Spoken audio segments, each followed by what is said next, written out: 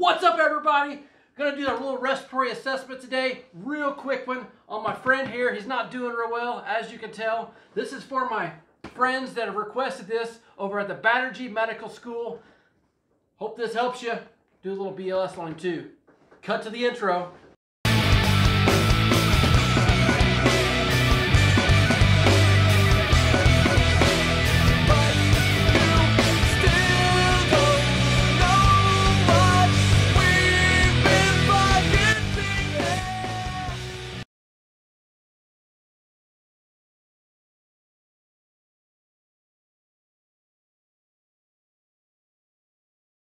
Good morning, Mr. Smith. I'm Jimmy from Respiratory Therapy. I'm here to apply the oxygen the doctor has ordered for you. Can you give me your birth date? Thank you, that's correct. 5/3/1959. All right, we'll get the oxygen set up for you.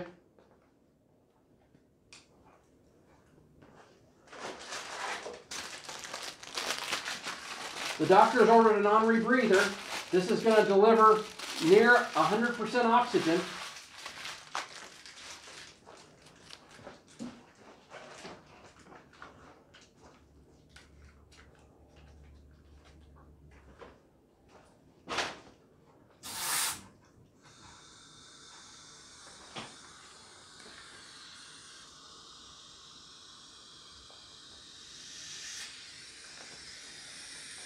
I want you to take slow breaths of this oxygen.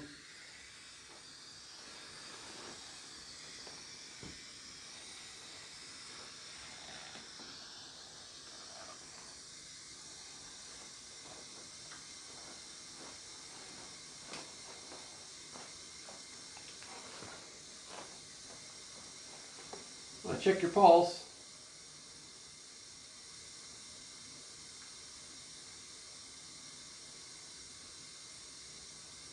Is it oxygen helping you?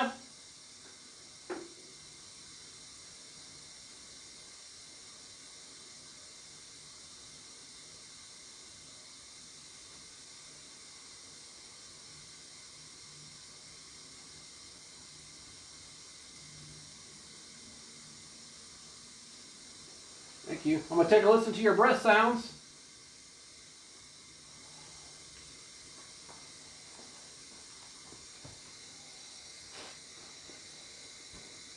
Big deep breath in and out. Good. Deep breath in and out. Great. I'm going to have you sit up here.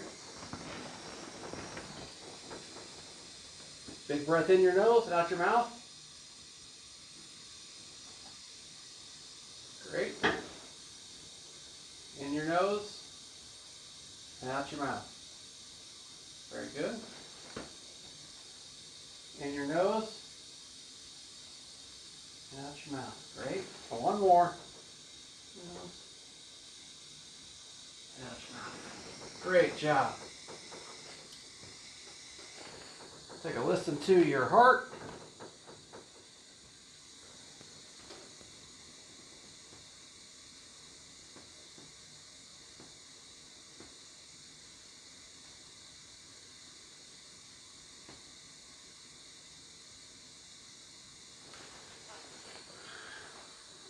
Mr. Smith, I'm going to check your blood pressure.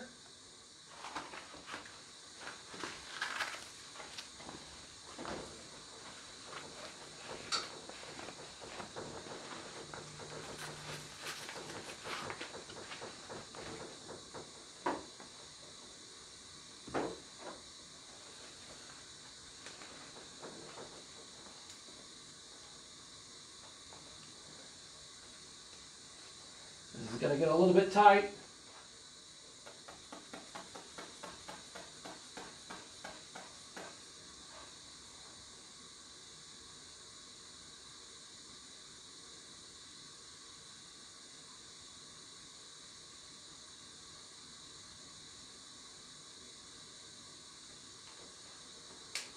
Your blood pressure is 120/80.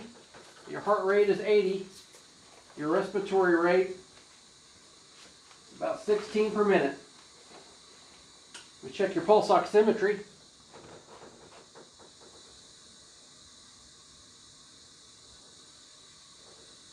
Slow, deep breaths.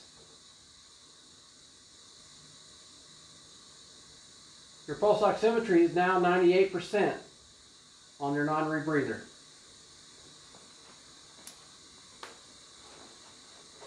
Before I leave, is there anything else I can do for you, Mr. Smith?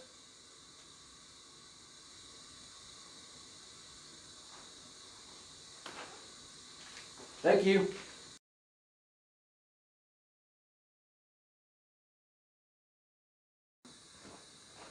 Mr. Smith, Mr. Smith, Mr. Smith, hit the code button. We need help in here.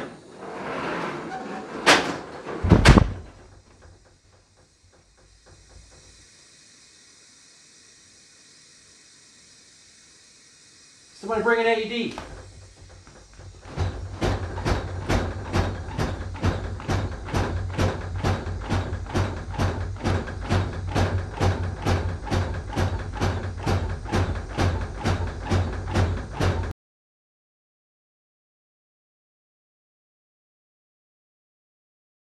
When you feel for a pulse during a code, it's good to go on the side that's closest to you and depress on the carotid artery. Make sure you're not doing this at the same time somebody's on the other side pushing on this side. So I always like to make sure that I'm the only one checking for the pulse. It's the best way to check for a carotid pulse. Also, when you're feeling for a pulse over here, no longer than 6 seconds. That's the key. If you don't feel a heart one beat in 6 seconds, they're in trouble. Don't waste your time feeling for a pulse for longer than 6 seconds.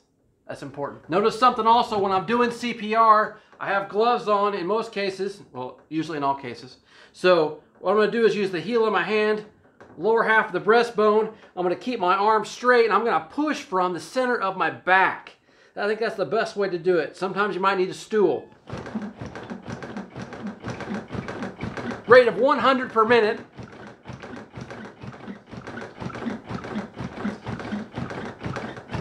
Your depth's 2 to 2.5 inches. So it's really go fast and deep. One thing you want to make sure of though, that you're not doing this. You want full chest recoil each time. That allows the heart to refill with blood so that you can pump it around. You also don't want to do this because you'll never hit the right spot next time. Let the pressure up, chest recoil, go right back at it. Everybody, thanks for watching. Make sure you send in comments. I can do a lot more of these things. I can get way more in depth also if you're interested. Send in some comments. Hit me on Instagram, Facebook, and Twitter. I'm on all of them. So, thanks for watching. Like, comment, subscribe, and I'll see you later.